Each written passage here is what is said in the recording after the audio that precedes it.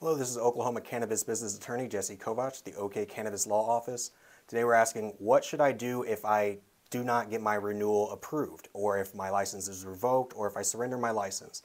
Now, the most important thing to know is that as soon as you do not have a license, you do not have the ability to even possess medical marijuana, let alone transfer it, buy and sell it, all that kind of stuff.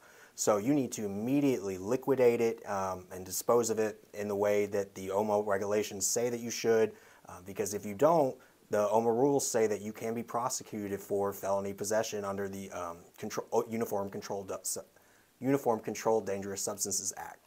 Now, if this information was helpful to you and you want to find more like it, you can find more at our website, oklahomamedicalmarijuana.attorney.